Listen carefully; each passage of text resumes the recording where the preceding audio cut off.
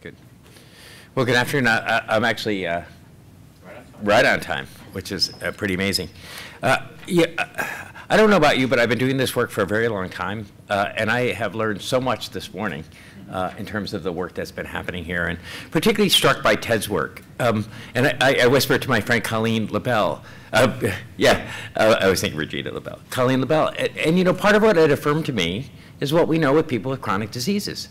You don't get well all at once, that it takes time for people to get well. So really appreciate all the presentations. But I'm really honored to get to do this today.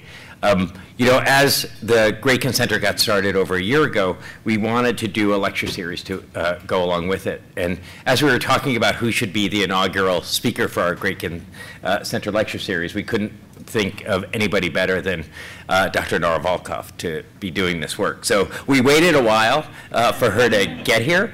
We were actually thrilled that her ability to speak and to deliver this lecture came at a time when we were doing this symposium, because no one is better positioned to be able to do this. So I'll read a little bit of her formal bio, and then I promise Nora I won't say anything embarrassing in terms of the work they're doing.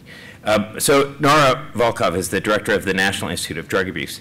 And before you give her a hard time about the name, because we know words matter, it will actually take an act of Congress to change the name of the National Institute of Drug Abuse. So please don't give her a hard time for that name. NIDA supports most of the world's research on the health aspects of drug abuse and addiction. But what makes her, I think, extraordinarily special is that her work in demonstrating that drug addiction is a disease of the human brain, which has completely reframed our thinking about how we treat people with substance use disorders. As a research psychiatrist and scientist, Dr. Volkow pioneered the use of brain imaging to investigate the toxic effects of and addictive properties of drugs. Her studies have documented changes in the dopamine affecting system, among others, the functions of the frontal brain regions involved with motivation, drive, and pleasure in addiction. She has also made important contributions to the neurobiology of obesity, ADHD, and aging. So pretty remarkable. She has published, this is within October, so I'm sure these numbers have gone up since then. Dr. Volkow has published more than 680 peer-reviewed articles and written more than 100 book chapters. During her professional career, she has been the recipient of multiple awards. In 2013, she was the Samuel J. Heyman Service to American Medal finalist and was inducted into the Children and Adults with ADHD Hall of Fame. She was elected to membership of the Institute of Medicine in the National Academies of Science, received the International Prize from the French Institute of Health and Medical Research for her pioneering work in brain imaging and addiction science, and was awarded the Carnegie Prize in Mind and Body Sciences from Carnegie Mellon University. She has been named one of Times Magazine top 100 people who shape our world, one of the 20 people to watch by Newsweek magazine, Washingtonian Magazine's 100 most powerful women in both 2015 and 2017. And an Innovator of the Year by U.S. News & World Report, and one of 34 leaders who are changing healthcare by Fortune magazine. Dr. Volkow was the subject of a 2012 profile piece by 60 Minutes and was featured speaker at TEDMed in 2014. So I have to say, on a personal note, during my time in Washington, I got to work with some very smart and very cool people. Probably none smarter and cooler than the person that I'm introducing. President Obama came in a close second. At the Office of National Drug Control Policy at the White House, we had no closer partner than Nora and her staff at NIDA. And that's as it should be. Drug policy should flow from science, evidence, and data, infused with principles of compassion and social justice, not driven by anecdote, fear, and punishment. For those of you who have not met her or listened to her, you will soon find out that it is no coincidence that she is the director of NIDA. Her trajectory to this job was formed at an early age by a sense of inquisitiveness, and particularly inquisitiveness about how her own brain works. But what makes her really special is that she has been guided at a very young age by two overriding principles that her parents taught her. When it comes to freedom, you don't compromise and how do I improve the lives of others? So it really gives me a great privilege and honor to welcome Dr. Nora Volkow.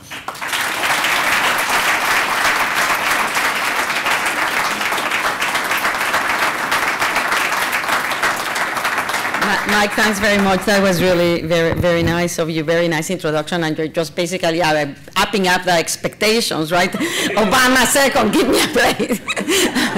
That would be fantastic. But and it is you're all very lucky actually to have Mike Botticelli here in Massachusetts, and it's a loss for us in Washington. It has been a terrible loss, particularly for us at NIDA, including, and very much for me, because he has been one of the most courageous partners in the fight against drugs in general, and of course, incredibly important work for the opioid crisis. So for us in Washington, it's a big loss, but like everybody says, where there are losses and wins, and you all win. So I'm glad that you're all doing this. We are at a stage in our country. I actually, and I devoted all my life to addiction and to try to understand what drugs do to the brain, and how can we actually prevent those harms, and how can we help people that become addicted. And so that has been my mission. And as a physician, I've been very frustrated because in the process, very clearly, the healthcare system has always had this total and absolute indifference towards addiction. And I would take it further and say it's not just indifference, it's stigmatization for addiction. And so as a medical student, and then as a resident in psychiatry, and then as a young attending, a psychiatric attending, I was constantly frustrated by the rejection of the component of addiction that we were seeing in medical patients or in patients with psychiatric diseases. And I was also extremely frustrated by the criminalization of people that were addicted. And so to me, it became clear, and that's why I took this position, in fact, because I love research and I love science. But I recognize that as director of NIDA, I could help accelerate the knowledge in such a way that we could change culture, we could change that indifference of the healthcare system, we could make them our allies. And the same thing, we could change the way that we are basically criminalizing the person that is addicted. And that is exactly what I took that job. And that was exactly 15 years ago and one day. I started on May the 2nd. And it basically, I'm someone that is very persevere. I don't give up and don't give up and don't give up. But of course, it has, in the process, been very frustrating to see how slow everything is moving. And now with the opioid crisis, everything has accelerated. And we are now at the moment that we basically have the opportunity, and it's starting to change, to do that, to bring the concept of the importance of the healthcare system in addressing the opioid crisis on the one, but also in terms of the justice system, if we are going to get individuals that are addicted in justice system for whichever reason they end up there, it's a unique opportunity to link them with care. And that will improve their outcomes in terms of their disease, but also will prevent reincarceration. We are at that time. But it's also, on the one hand, it's very exciting to see that, but at the same time, we have to be very aware that we cannot miss this opportunity. We cannot. And also in the process recognize that we need to strengthen this, the state of our knowledge and our infrastructure to address addiction, such that when we're able to contain the epidemic, we don't lose the territory that we have gained. And as we think forward about the processes and the new interventions that we're making, we have to think about them in terms of their sustainability. And their sustainability, it goes beyond just the opioid crisis, while at the same time recognizing that we cannot just very much say it's only the opioid crisis, but that there is an overall problem that we have of addictions that we cannot ignore. So we cannot do that, what we've done in the healthcare system, ignore the rest of the addiction. So that would be my message. But right now, as we are observing it, we are here to try to find out how science can help us actually address the opioid crisis. And I think it is clear that science has many solutions. If basically we can integrate and coordinate those efforts. And you are the soldiers out there in the trenches. Basically, my job as a director of NIDA is to be able to facilitate resources for you to be able to come up with the solutions. And then once you have those solutions, for us to facilitate the integration with other agencies in partnership with all of you. I mean, this is the only way that we're going to address the problem of drugs in our country and the opioid crisis is by actually really integrating in a strategic way our efforts. So this is what brings us here. I like to present it because I think that it's one of those things that we can never exaggerate showing it up. It speaks for itself because I saw this is a lesson on history. This is what has happened on the basis of the way that we address opioid use disorders. Yes, it was triggered by pain, the need to treat patients with pain, but what permitted these very improper practices of overprescriptions and the lack of recognitions of the problems that these drugs were creating was the fact that the healthcare system has never been interested on paying attention to addiction and the lack of an educational process. These are the consequences of this indifference and this stigmatization. And I think that the numbers themselves say we cannot continue doing the things that we were doing in the past because that's going to actually accelerate the number of deaths. So these are deaths from overdoses. And you see the same, what also it brings up is how rapidly it has grown. I also think it's fascinating to also the geographical heterogeneity in the country. Some places are more affected than others. We're starting to see also a tremendous diversity in the nature of the opioid crisis on the different states, which is also making it more challenging because one solution is not going to be valuable for all of the counties in the country. We're going to have to understand the nature of the problem in each county and address and tailor the interventions accordingly. So that is the geography, this is the brain and the biology of opioids. Why is it that we're having this problem with opioids? Opioids the overprescription of opioids triggered that crisis, and it was towards the end of the 1990s, beginning of the 2000s, when the Joint Accreditation Committee demanded that you screen and treat pain if you wanted to be credited.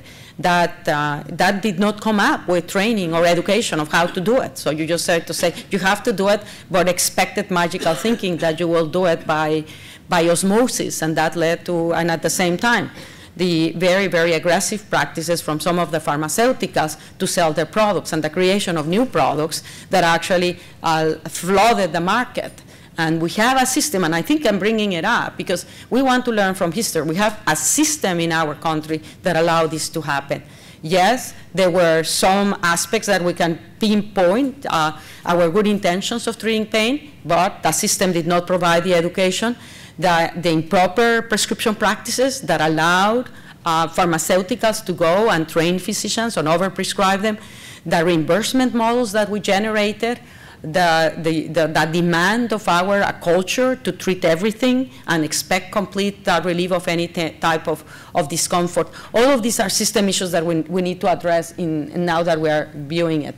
So, but from the biology, opioids was what started the fire because the opioid drugs act by activating the mu-opioid receptors. And this image here shows a three-dimensional location, distribution of the mu-opioid receptors in the brain. And the color code reflects the areas that have different levels, with red being the highest, followed by yellow. And the areas with the highest content of mu-opioid receptors are areas of the brain that are involved in what we call the pain network. So we process pain by a series of brain regions that identify the sensation, that give it its emotional coloring, that actually compete with other stimuli and filter it or let it pass. And that is loaded with mu-opioid receptors, those regions of that pain network, so that when the drug binds to it, you actually inhibit those sensations. And that's why they are so extraordinarily effective in relieving immediately severe acute pain. The problem is when you repeat its use, you become tolerant. So that leads to escalation of doses. And the higher the escalation, the greater the likelihood that you will have side effects.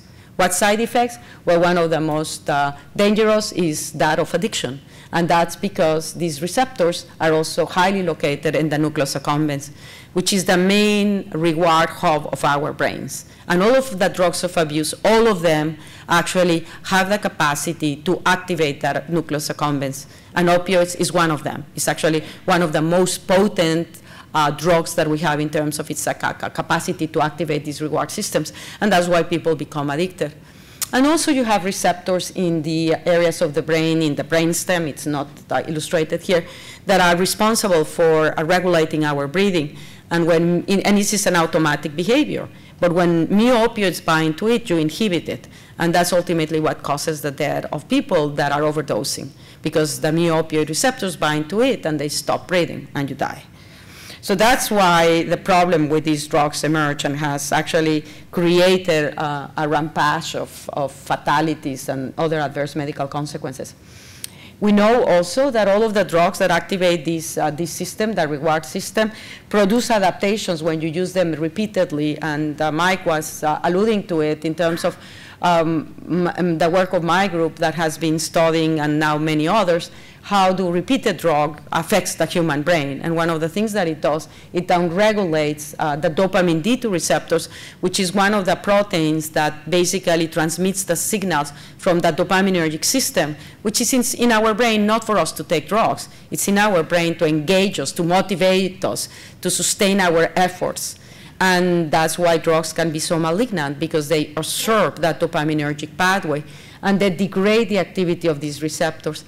And these receptors ultimately are necessary for us when we're facing a situation of two choices, for example, of having to make a decision that may not be the one that gives you the immediate reward, but on the long term is the one that makes the most sense for survival or for your outcome. That decision of basically inhibit the propensity to go for something that is rewarding immediately requires these receptors. And with repeated drug use, what has been shown here in animals, and it's all sorts of drugs, all of the drugs do this, as in humans, but the same thing in animals, downregulate those receptors. And that makes you much more vulnerable for an impulsive action. So if someone shows me something that I like, I would be much less able to control and inhibit myself. And that puts people at high risk then, of course, of addictive behaviors. The thing about this is that we now know, interestingly, that if you're brought up in an adverse environment with social deprivation, with a lot of stressors while you're a child or an adolescent, that also decreases the dopamine D2 receptors. So this is starting to help us understand why certain environments are actually more likely to increase the likelihood of drug experimentation and addiction. And we need to keep this in mind as we address the opioid crisis, and you will basically see how, because we need to understand, again, what is it that we can do to prevent people from taking drugs all altogether. But coming back to the crisis, the opioid crisis, these are the numbers that actually indicate how very rapidly we started to increase the number of opioid prescriptions. To the left, you see the prescriptions for hydrocodone and oxycodone from 1991 to 2011. It basically tripled over that time period for these two classes of drugs. And it came to be 290 million prescriptions on a given year for Americans in 2011. So that's enough to provide 1 month of opioids for every single American. I mean, obviously, we don't have that level of pain, nor is it justified, because when you use opioids, you want to use them for very short periods of time. But that facilitated their diversion, their abuse, and this inappropriate prescription also put people at risk to becoming addicted. Because we had thought, and that's the way that many of us were taught in medical school, and unfortunately, some places may be still teaching this, that if you have pain and you're giving an opioid, you're not going to become addicted. Now we know better. That's actually not the case. And where actually researchers using animal models are showing that in some instances, chronic pain conditions may facilitate the transition into the consumption of high doses of opioids. So pain is not a protective factor. But we didn't know, and so physicians became very, very liberal on the way that they were prescribing opioids. Now we know. And so that, as a result of that, there has been many educational campaigns to improve prescription practices. Among the things that have happened, there's also been an updating on the guidelines for the management of pain. And the CDC guideline, which is one of the most widely known guidelines, came around basically with this understanding and say, even though we don't have all of the evidence of the world, because there's not sufficient research that has been done as it relates to management of pain, it is clear that we know what we shouldn't be doing. And I think that this is always we want to say, where is the evidence that this is, because they have been criticized on the fact that you say you shouldn't be giving for more than 1 week opioids. But they never questioned the fact that we have evidence that giving more than 1 week has really dramatic, catastrophic consequences, particularly when you are doing indiscriminately. So these, the CDC guidelines, as well as an increased awareness by many that the use of opioids should be restricted to certain conditions, has in fact led to significant reductions in opioid prescriptions. And I have to comment on this. For example, Massachusetts has, if you compare the different states in the United States, has one of the lowest rates of opioid prescriptions. And it has had it historically. So this state, in terms of the practices, has one of the best practices. And it's still actually, there's a lot that we can do to improve them further. While at the same time, and I'm going to highlight this because I think we cannot neither forget it, we need to recognize that patients suffering from chronic severe pain actually need to be addressed. And we don't have many alternatives to give them. And if we don't address those needs, they are going to go into a black market to get opioids and or heroin and or other synthetic, putting themselves at risk. And we're seeing that happening. And so we need to understand that it's not opioids are all bad. We need to banish them. We need to understand when opioids can be useful and how to utilize them in ways that are minimally harmful to the person and maximize its potential beneficial therapeutic effects. But despite all of these decreases in opioid prescriptions, you all know the numbers, we have not been able to decrease the number of fatalities. In fact, the number of fatalities have been going up. And this very simple graph that illustrates the segmentation by the CDC on trying to understand what is it why is it that we cannot bring the opioid deaths down, and they continue to increase approximately 22 to 24% per year increases. And what is evident is that the opioid crisis has been transforming itself. It's metamorphosing. It started as prescription opioids, and you see that in green, and certainly that's what triggered the whole phenomena. But that is sort of stabilizing. Still, we are not bringing it down. It's still contributing significantly to fatalities, and this is data from 2016. And there were approximately 14,000 people dying on opioid prescriptions. But then you see the rise of heroin in our country, and that reflected the fact that heroin has been entering into the United States at much higher purity and much greater quantities, and it has really slowly been taking up the geography of our country. And so starting 2011, you see this very significant increase. So we had kept more or less overdoses from heroin deaths, approximately for the past 20 years until 2011 at 2,000. Look at that. Now they are over 14,000, 15,000, and they're basically surpassing the number of opioid prescriptions. And again, this reflects the high availability of heroin as well as its purity. Massachusetts has traditionally is different in that respect as a state, along with Puerto Rico, because these are two of the states with the highest rates historically of heroin. So in that respect, it is not, it may not be so novel for a state like Massachusetts. And in fact, one of the reasons why Massachusetts has had such a high rates of overdoses, despite the fact that they have very good, much better prescription practices for opioids than the rest of the country, has to do with that historical presence of heroin, which also made it a target, because what we're seeing is not just that the heroin is going down, but look at that black line, which are the synthetic opioids. So the synthetic market is an extraordinarily lucrative market if you're a drug dealer. And then you target, of course, the places where there is an appetite for opioids, where people are addicted. And that's why Massachusetts is one of the targeted areas.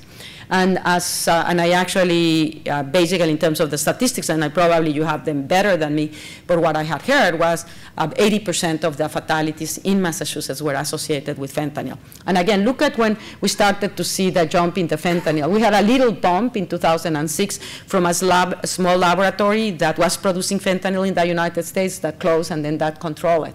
But now we're getting the fentanyl from China. It's illicit fentanyl that actually is crossing the border either through Mexico, but very importantly through the mail.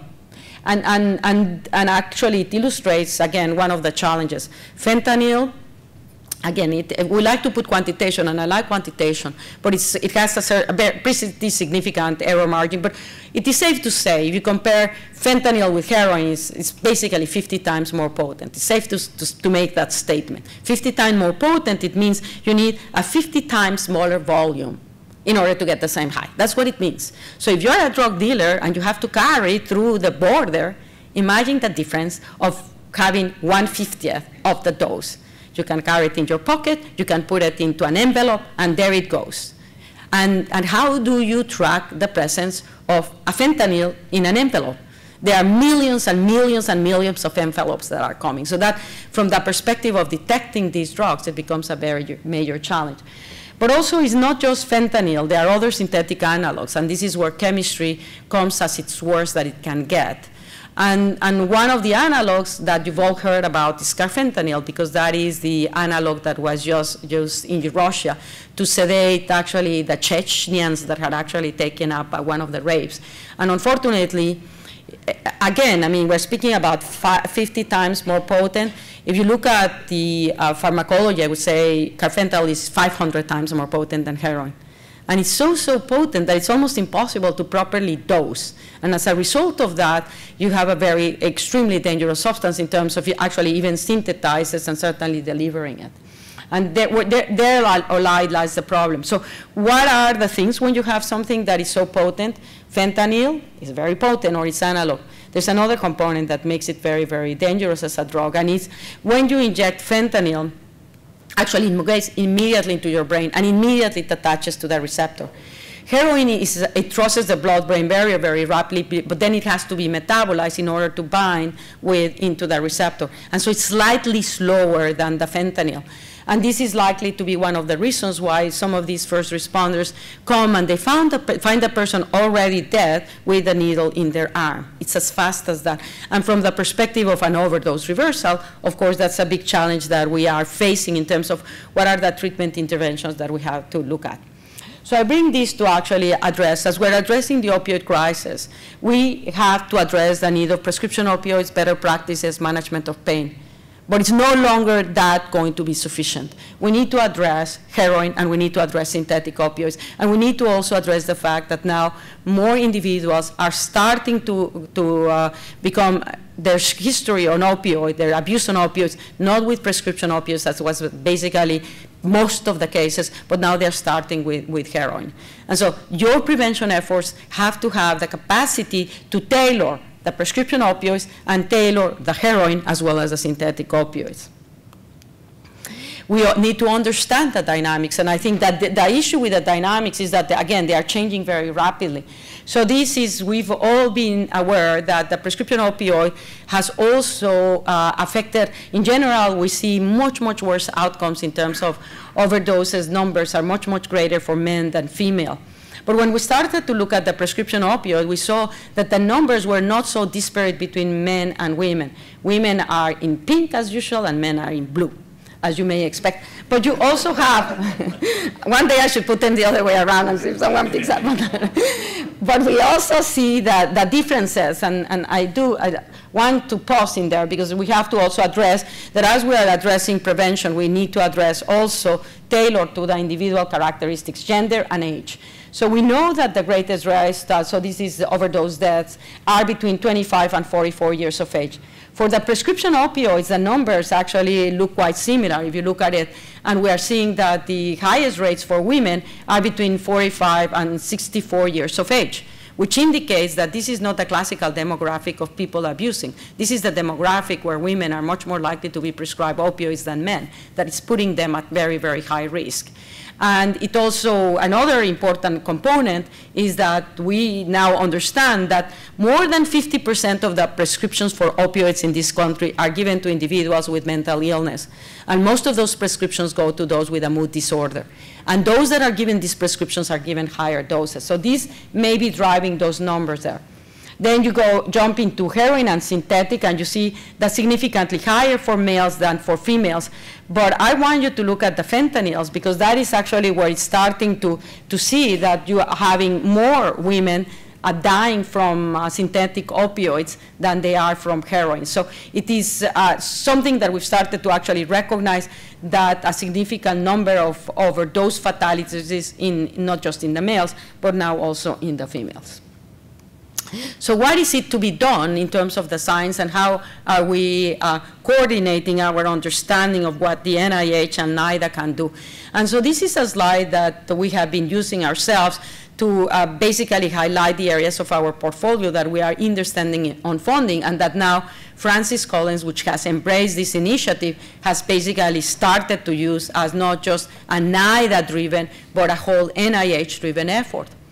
We place pain on the top, because if we don't address all of the needs of research that go from very basic understanding about what is the neurobiology of chronic pain, why is it that some people continue to have pain even though the insult is not there, to actually help on the acceleration of alternative treatments, which basically what pharmaceutical industry has been doing in terms of investments for pain has been come up with another opioid, and they're making billions of dollars, but not for new things. Yes, but we need to disincentivize that and incentivize them to do something else. And this is, again, one of the areas where the NIH, Francis Collins, has been a big leader on trying to create public-private partnerships to energize the pharmaceutical industry to develop new pain medications from the science perspective.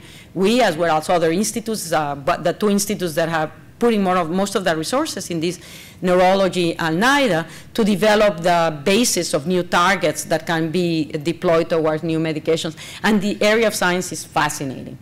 But in the basis, we have the opioid use disorder, the component that relates to treatments, and the component that relates to overdose reversal and overdose prevention. Because it's actually, right now, there are so many people overdosing that we have to get better solutions. I'm not going to dwell on the overdose reversal, just to say that now we are very, very lucky with having naloxone, and we partner with the pharmaceuticals to develop the nasal Narcan, which has been a big success.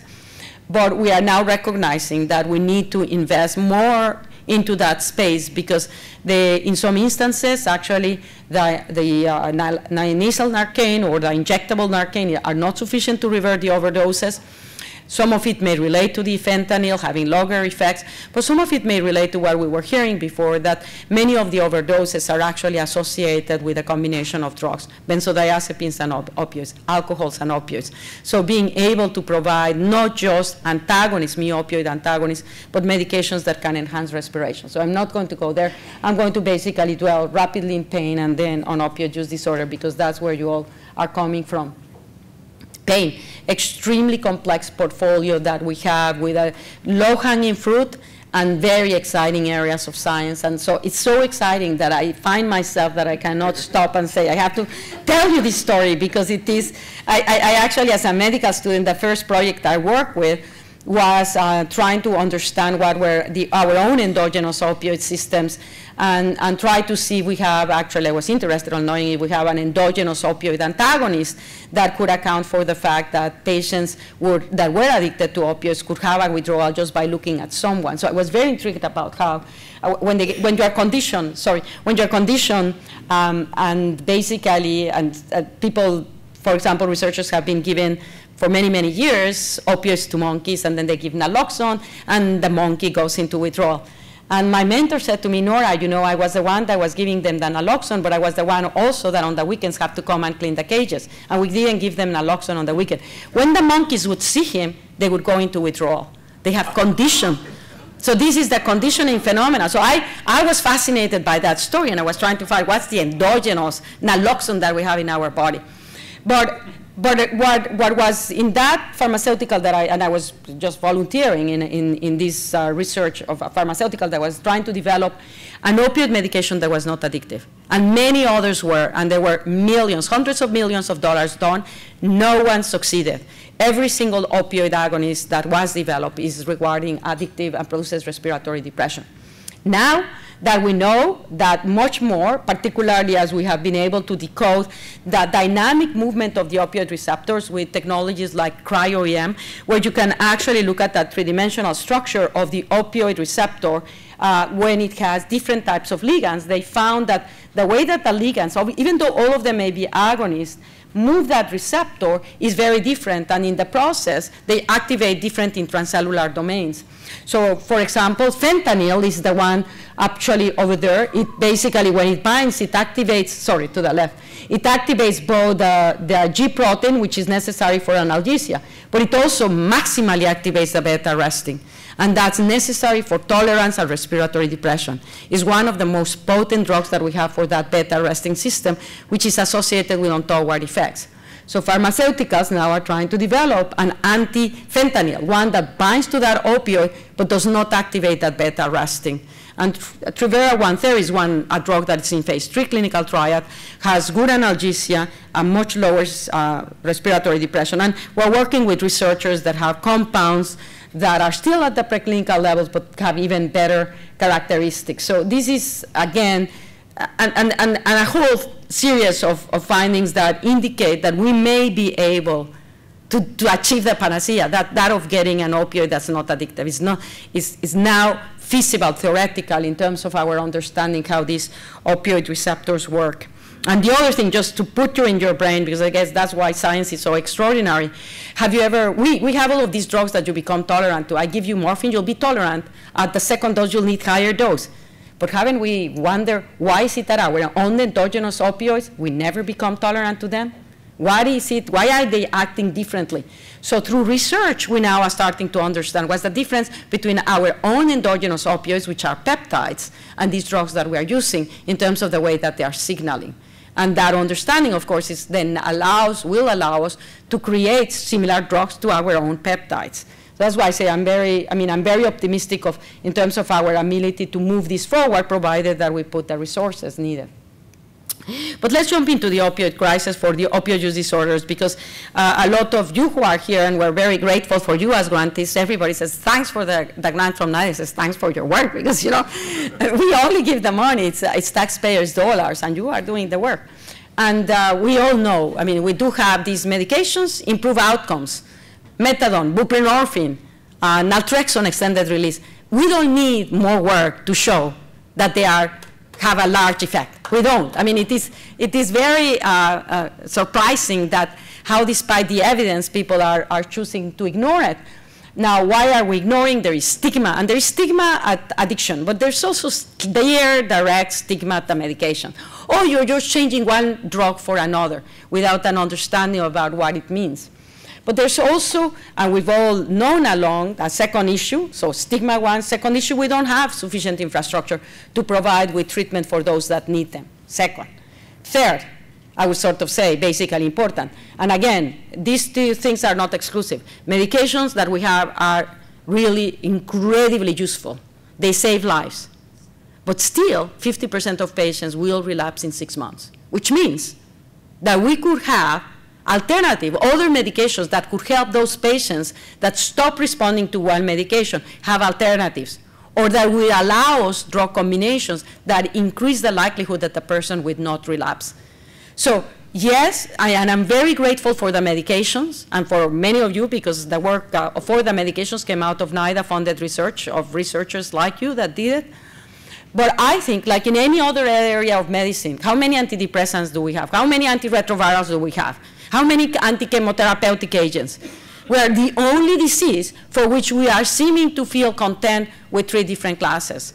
And my answer is no. The science has advanced sufficiently to come to recognize that more medications will make it easier for us to help our patients. So there is need of that. And then the fourth one, which is the big elephant too that we tend to forget, because perhaps it's not so flashy as this very nice basic science that I'm telling you about, that basically most 80% of the individuals that have an opioid use disorder do not have in their conscious awareness that they need treatment, and we cannot engage them.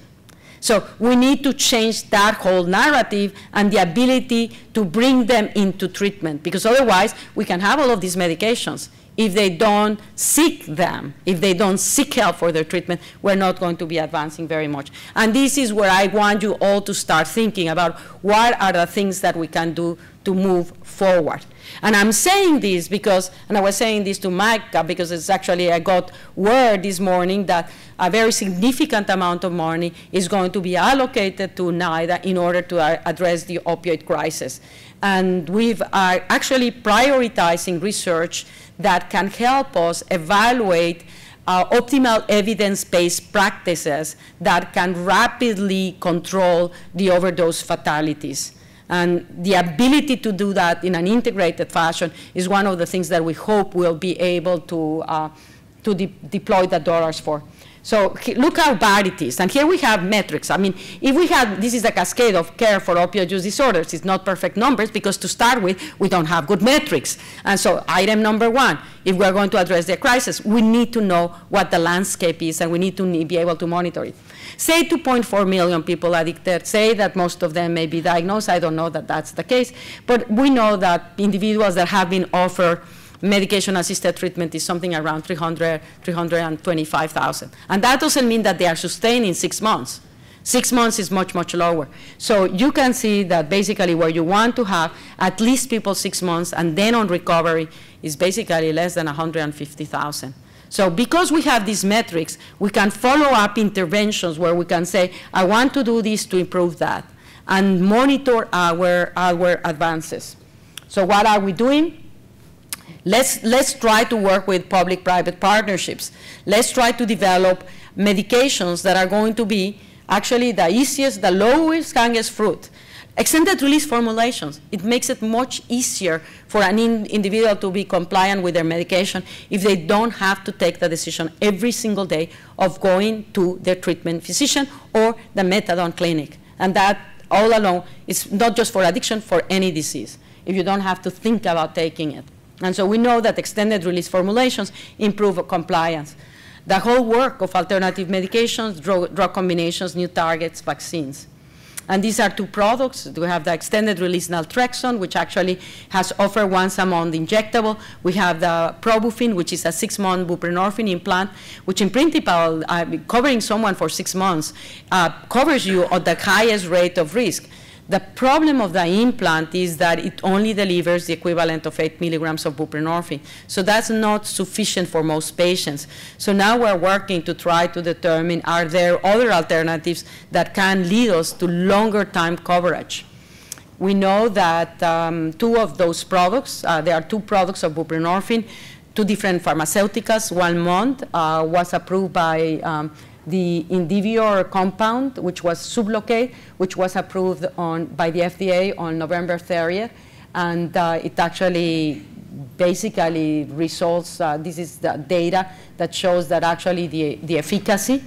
In terms of keeping people basically without protecting them from relapse, it was equivalent to the doses of Suboxone. But if you look actually at the ability of the drug to prevent the consumption of high doses of opioids, you can see that it has a very large effect. And that data you're not showing, because we never care. We just want clean urines, and that's another question that we're asking. Well, I think we have to go beyond clean urines. We have to decrease the use of opioids, because that will prevent overdoses. And then you have a product that Braeburn Pharmaceutical is trying to get approved by the FDA. We hope that it will be approved very soon. It's a 1-week and a 1-month formulation. So this gives us more flexibility. We're also going after different targets. So these ones of the actually extended release formulation are the low-hanging fruit. We're trying to work with pharmaceuticals to actually help develop, for example, a 6-month naltrexone medication would be extraordinarily valuable because that will prevent overdoses. And these medications, actually the 1-month buprenorphine, if you look at the data that has come from clinical trials, they seem to also prevent overdoses. And this is an area of research that we want to establish so that this can become another alternative outcome so that the FDA can approve a medication not just for preventing relapse, but a medication that is used for preventing overdoses. So we're trying to expand the outcomes, which will make it more appealing also for pharmaceuticals to get into this space. These are longer range. We now understand the neurocircuitry that is affected by drugs. And so we are aiming to develop targets that can influence the different elements of the neurocircuitry of addiction. We're also working in trying to understand how behavioral interventions may ultimately also impact on that neurocircuitry. Because mind you, that our brain is very neuroplastic. Our brain is actually modeled by our experiences with the environment. Ergo, it's not surprising that a psychotherapeutic intervention that is tailored to a very specific process can modify that neurocircuitry, just like drugs can do it. And so this whole thing about just drugs or psychotherapy is just totally and utterly artificial. My view on this one is let's do what is necessary to help that patient be able to recover. Addiction is a severe illness, and it can be very, very devastating. So we should treat it aggressively and provide the interventions that are going to give that person the greatest likelihood of success. We also are developing vaccine. That's another much, basically longer range intervention, but there's advances that are quite fascinating right now that allow us to actually, for example, the problem with vaccines for addiction, and we have vaccines in humans for cocaine and nicotine, and we're about to start a trial with vaccines for heroin in humans. The problem is that they are not sufficiently antigenic. They don't produce sufficient antibodies, and that is why they have failed in the past. Many strategies are being used, so now they are, hopefully we will get more antigenic vaccines. But in the meantime, the research into making monoclonal antibodies have a longer life has actually enabled us to start to think about the possibility of developing monoclonal antibodies, for example, for fentanyl and heroin, bivalent, so that they can cover you, that can prevent someone from overdosing. So that's actually, again, is much more challenging than doing extended release formulations, but it's another space. I mean, if we are not ambitious on the way that we look at things, we would have never reached the moon. We would have never done so many things that we do. So I think that thinking about this whole concept, we have the science. We have to put our efforts into it. And then the other component, the healthcare, I mean, the opportunity to do implementation, to develop new models.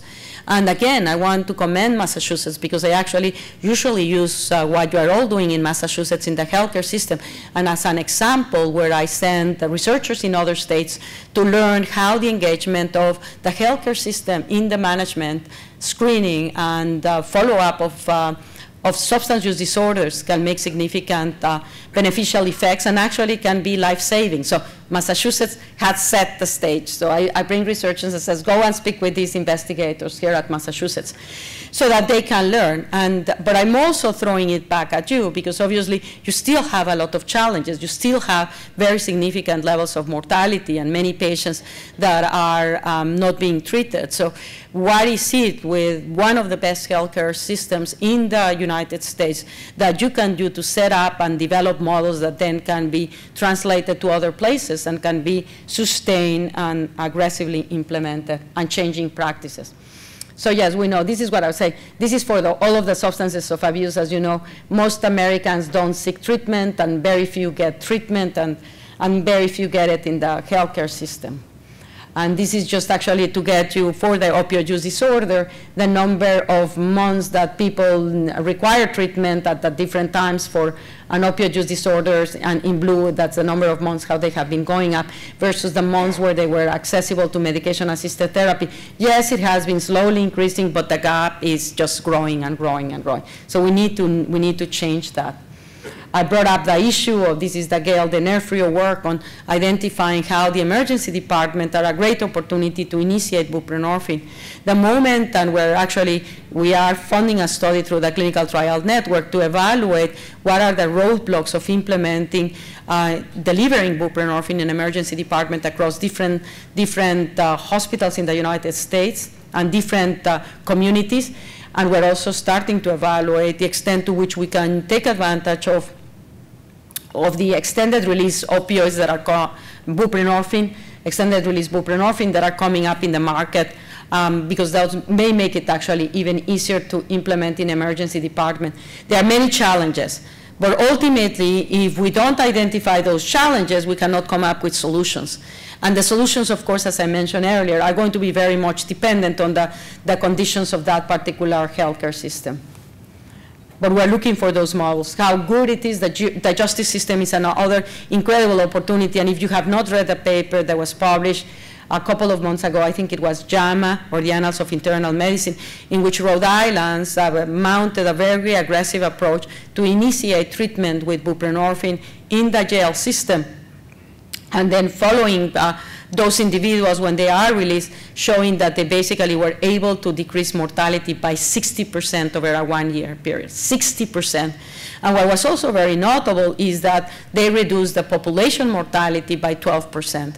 So the justice system is a place that we can convene treatment interventions and modes of bridging the individual when they get released from prison or jail with the healthcare system. I don't know what is the situation in Massachusetts, but because this state is very progressive, I predict that you do not lose your insurance when you are in the justice system. I predict, am I correct? You don't. You don't get the Medicaid. It's on hold. It's suspended. It's suspended, but it's not terminated. It's not terminated. Okay, well, and at least it's not terminated. But our jails will not implement medication-assisted treatment in a systemic way. Well, I mean, what can we do to help this change? And I think that this is something that we need to change. I mean, the numbers are so gigantic in terms of the outcomes when you treat someone versus when you don't. This was a study that was not even done in the individuals that were released from prison. These were parolees. And just putting them on the once-a-month naltrexone basically obviated all overdoses on those that were given the Vivitrol versus 7 in the control group. This is saving lives, and it's saving resources, and it's actually allowing the person to recover. It is not justified not to do it. So, I mean, my view is, because what we need to do is create a dialogue to try to understand what is it we need to do in order to be more acceptable in the justice system. That's the way I put it.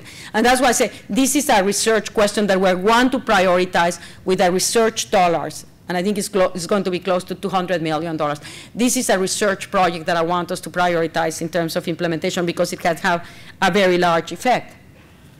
And this just shows that Rhode Island study that I showed there, 60% improvement. This is to the left a study that was done in England where they again initiated treatment in the prison system in England while they were there, and that decreased overdoses at 85% in the first month.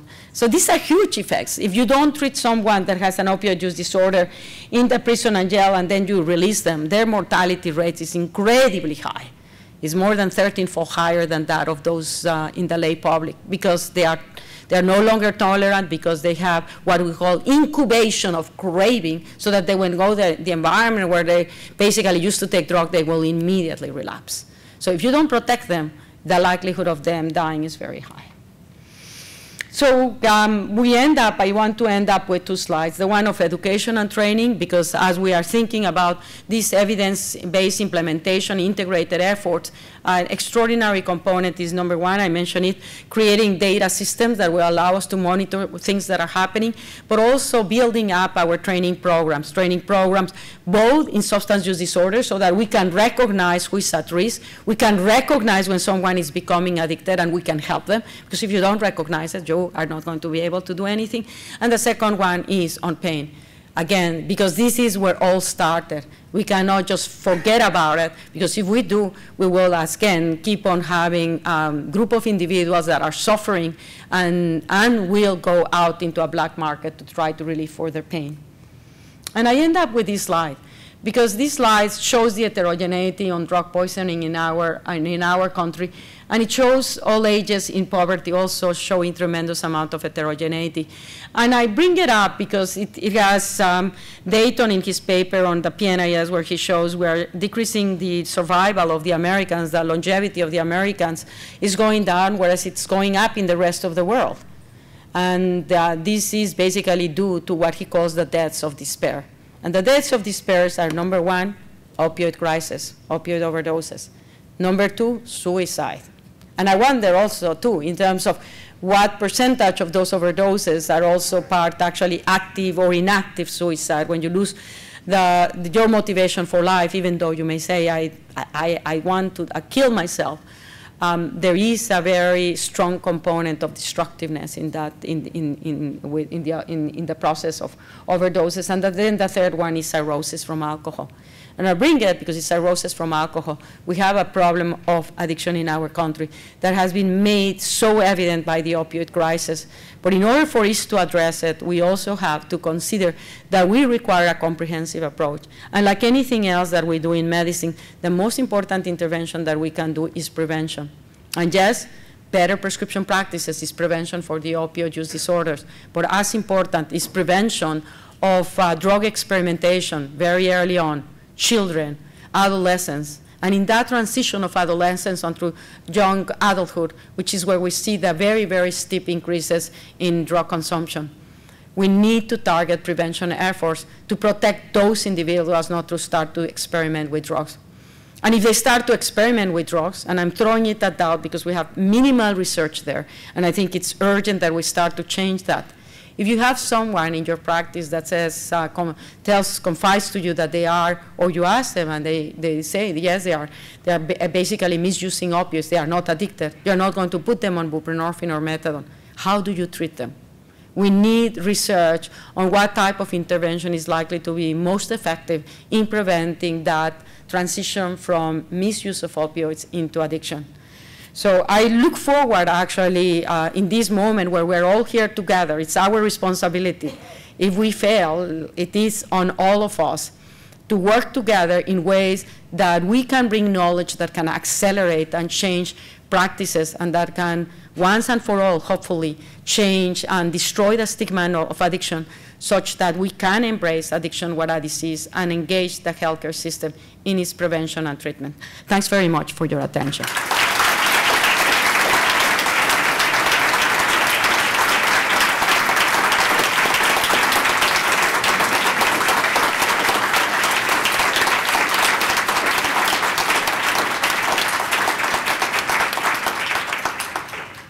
So we have time for some questions.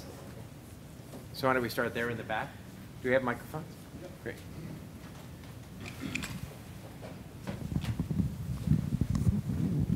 Thank you for mentioning suicide at the end. This is an upstream question.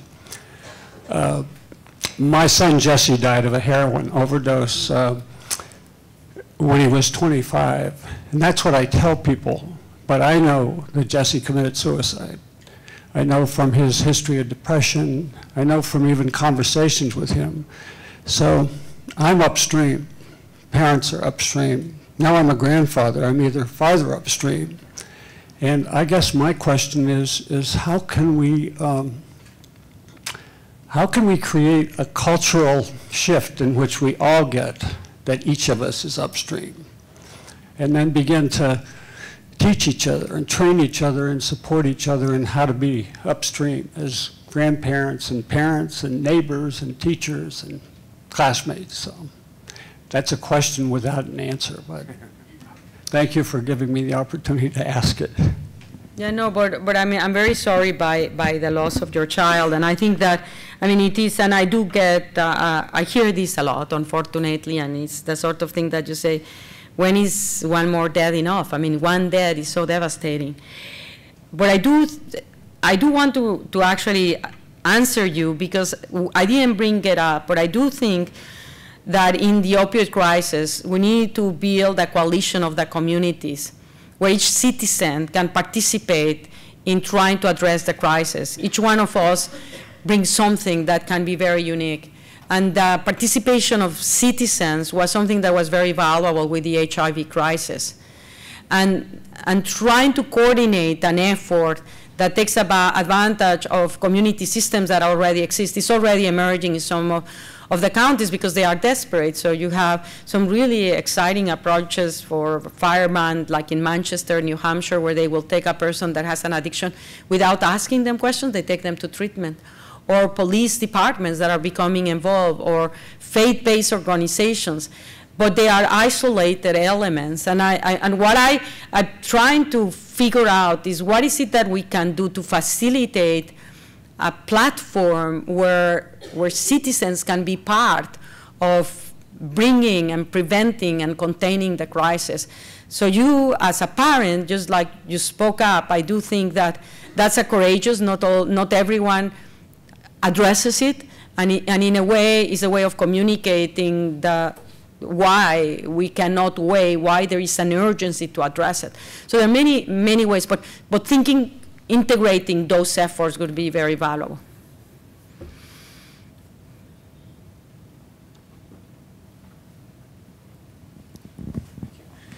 So I was wondering, how do you basically make someone who is an addict feel that they have an illness, as opposed to being like demonized by the current administration, and that they're going to go to incarceration, or they're going to be I don't know, taken into custody, right? So how do you make someone think that they're should seek help as opposed to just getting arrested? Yeah, and that's a cultural change that we have to do as a society. And, you know, I've seen tremendous amount of progress, and I'm basically because, I mean, I get exposed to very diverse audiences. And at the beginning when I was, in testifying, I would have sometimes being challenged and says, well, why do you want to put those levels of resources on people that are choosing to destroy their own lives? And even now, when I was being asked by one of the reporters, because you also hear these questions about some proposals that you shouldn't give naloxone more than once, so if someone overdoses. And so we still have an enormous amount of stigma, and it comes from a lack of understanding and knowledge. And that what we don't understand, as I said, is stigmatized. And being able to communicate, and the media can play a very important role. And that when we were discussing the issue of how can we integrate the efforts of citizens, because we also communicate with one another by interactions, and to be able to change that. And it's very intriguing because people do listen. I mean, it also depends how you communicate to them. But we also are basically, there's a whole science about that too, neuroscience, and how to optimally communicate. And we can take advantage of it to try to actually realize that one message is not going to be good for everybody, and not for one person on different circumstances. But you need to train people to do that. And I perhaps, because, I mean, as a physician, since I know that healthcare world, I rely a lot on the healthcare system to be an important component of that intervention. But we need to go beyond that, and it has to be, of course, policy that determines the fear that individuals have of seeking treatment because they don't want to be stigmatized.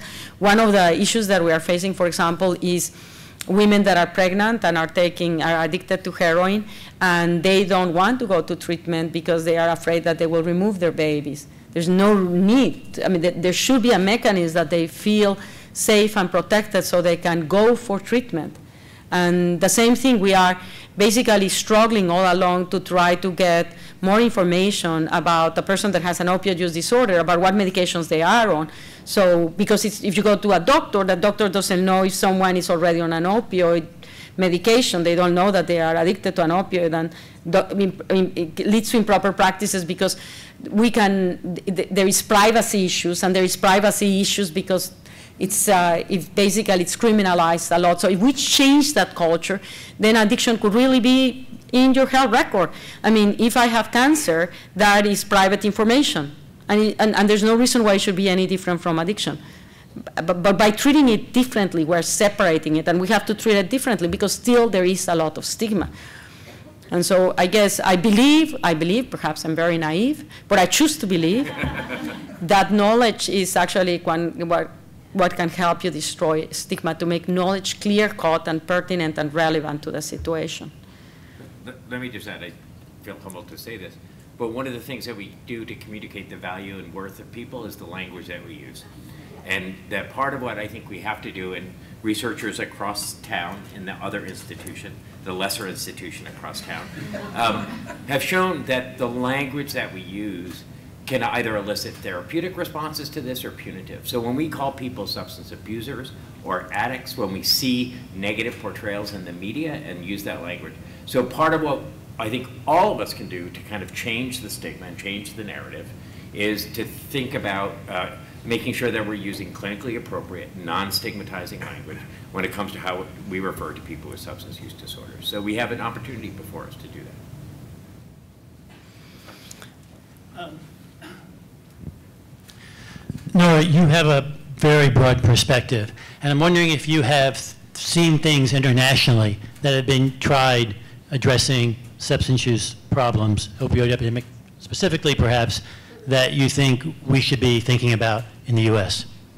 Well, I think that the group, the international intervention that actually has impressed me a lot has been what has been going on at Vancouver, University of British Columbia. And they've been extremely proactive in deploying and expanding access to medication-assisted treatment, and in treatment, I mean, they basically also very, very proactive in treating HIV and hepatitis C. And in one of the most affected areas, they've been able to actually show that they can bring the incidence of these infectious diseases by having, investing the resources that are necessary.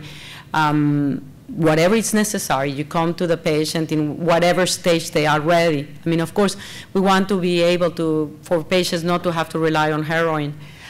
But if they are not ready, and you just cannot, you say it's either my way or their way, that's not what we do as doctors. So you work with them to try to bring them there, but in the process you help them. And that has been their strategy, and with a very strong healthcare model. So that's probably one of the most impressive strategies that I've seen in terms of handling the opioid crisis. I think we had a question back here. Oh, sorry. Go ahead, Eileen, and then we'll go over there. Hi, I'm a pediatrician here. First of all, thank you so much for your talk. It was really great. I just wanted to make one comment and then ask a question. So as a pediatrician who works a lot with families with addictions, I just feel like the focus needs to be at least partly on child mental health. I saw a boy yesterday who I saw a year ago. He was 12 a year ago. It was quite clear he had really severe obsessive thinking. I made a referral to our integrated behavioral health program, and see him a year later, well, they never went. So I made another referral, brought the social worker, and the boy's 13 now and delightful, and he said to me, does this mean I'm crazy if I need to see a therapist? So we had a long conversation about what was their resistance to getting treatment, and the thing that I said to the mother that made the biggest difference is he will find relief somewhere. Like, these symptoms are paralyzing to him, and he's, missing a lot of school. He's not going out with his friends because he can't stop these loops in his head. He will find a way to relieve this if we don't help him now. And lots of mothers of young children will tell me about their ADHD or their anxiety or their depression as kids, and that, the first time they used heroin, it was the warmest hug they ever got. And that they were suffering as kids, but there was so much resistance to addressing the very high prevalence of mental health disorders in kids that they will find their relief somewhere else. My question for you is, are you aware of any programs that are addressing prevention of addiction at an early age, of dialogues where parents can talk with their kids about, this happened to me, I don't want it to happen to you? Yes, no, there are several evidence-based programs on prevention that are targeting very young children, which have shown actually quite beneficial effects. And these evidence-based prevention go from universal interventions to more tailored interventions to those that are greater risk. And we can give you linkages into those programs. They are not being utilized. I mean, that's part of the other problem that we have. I mean, so we have evidence that it's not used. It's like the cascade of care that I show you. We have evidence that medication works, but it's not being used. And the same thing is very frustrating with the prevention. And so that's why I like to end up with the opioid crisis. We need to address the importance of prevention, in prevention of drug utilization in general, because you start with one and then you escalate. And if not, we're going to constantly be going after our tails. And I'm very sensitive to the whole issue of incipient mental illness as one of the triggers for drug experimentation, and that we currently should be putting that again as one of our priorities, because we have an opportunity of doing an intervention that will prevent a substance use disorder, but will also improve the outcomes in mental illness. And yet one of the projects that I was hoping that we could launch as part of the opioid crisis was to do a very thorough study of how the infant brain develops and how it is affected by drug exposure, genetics, environment. So I like us to have standardized metrics of brain development. So if you have someone that the mother comes to you and says, I think that there's a change in behavior, you don't just have to wait 6 months to see if it runs out of it, but can actually determine is there something in the brain that leads me to think that this trajectory is abnormal, just like you do with the height and the weight of children. We have the tools to do it, but we don't have the standards. And that requires a concerted effort. So I was hoping we would be able to do this, and I'm going to keep on battling to do it because I think it will be very, very valuable. As of now, I have not succeeded to secure the funds that would be necessary. And that would actually, because I do think that we are likely to be able to pick up those kids that maybe have this mental illness that will not be recognized until 5 years later. But if we intervene earlier, we can protect the growth into a more severe phenotype. Right here in front. Okay. This woman here. Hi, thank you again for your remarks. I wrote down what I wanted to ask in case I got nervous. So my question is, what do you think is the future of prevention efforts? And I'm asking because when I was growing up, I would always see commercials on TV that told me how bad drugs were. And I graduated the DARE program, so the Drug Abuse Resistance Education.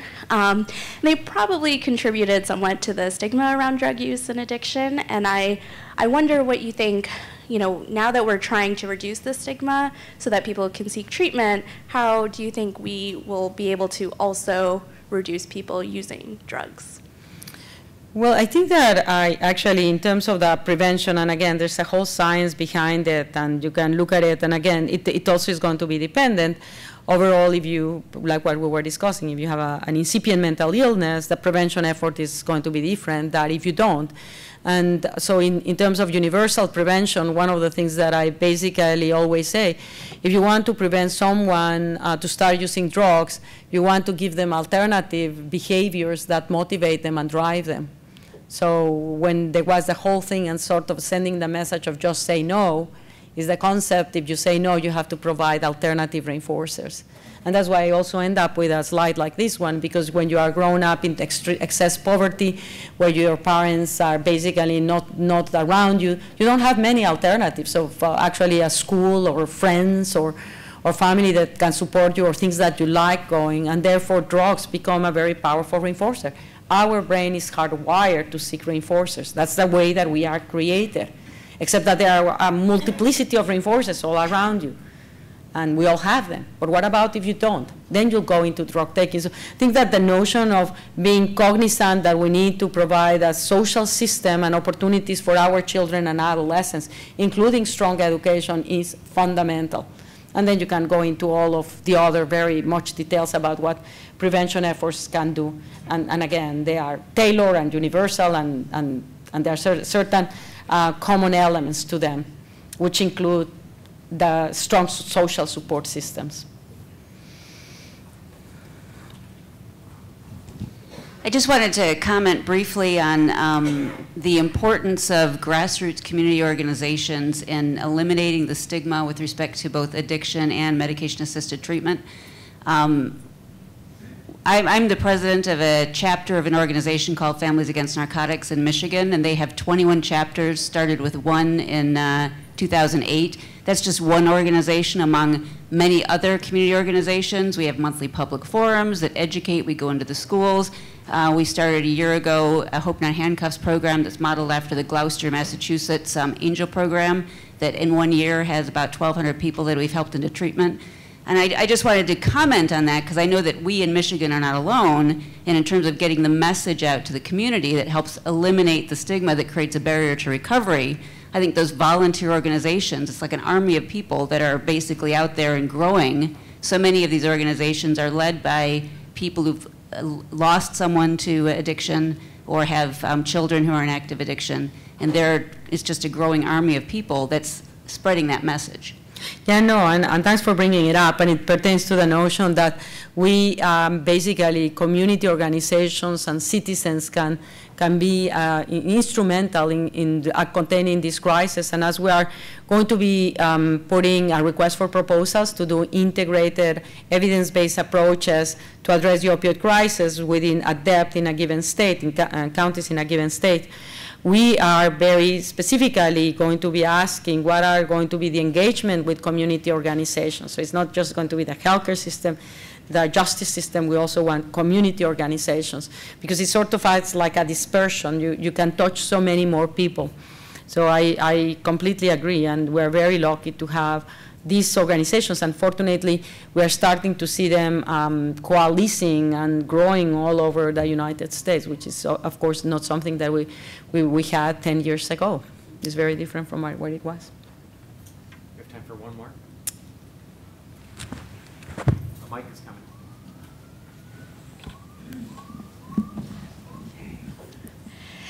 Hi, I am Luz, and I'm from the Faculty of Social Work.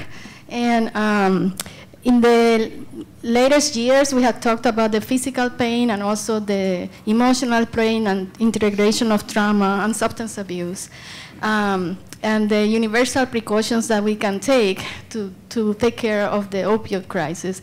But when I work with in Puerto Rico and here, and often there is a division still in the requirements to enter treatment. And if there is too much mental health history, sometimes prevents the entrance in substance abuse programs. So I think a lot of efforts need to be in the integration of both. And I know that you don't know that, but how do we make that known in the community?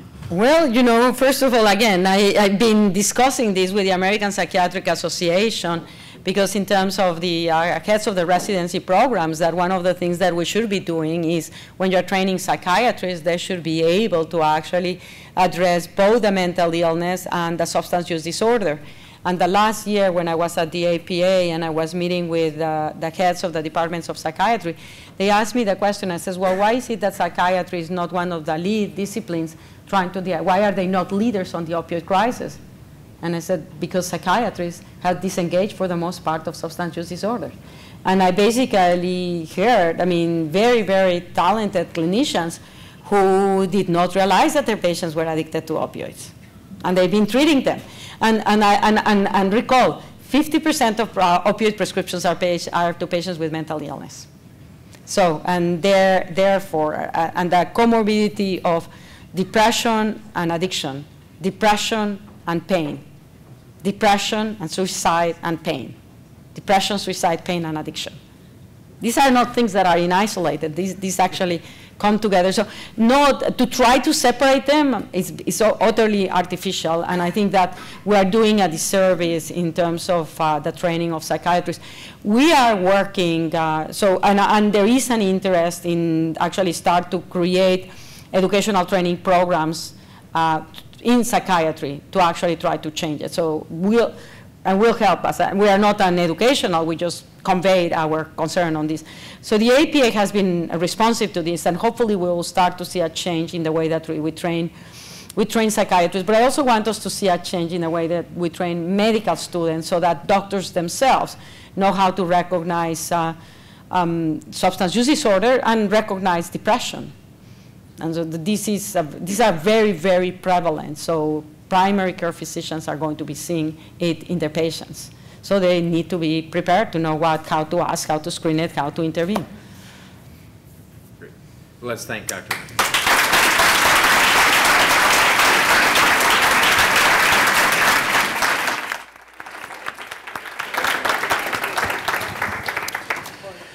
Thank you very much, Dr. Volkow. As my hair gets whiter, I find myself harder and harder to get inspired, but I am inspired. So we have an hour and 15-minute break. Food will be served somewhere on this floor. Yeah, just have them take a look at the posters and move them. Right. So the food will be coming out. Please take the time to take a look at the posters.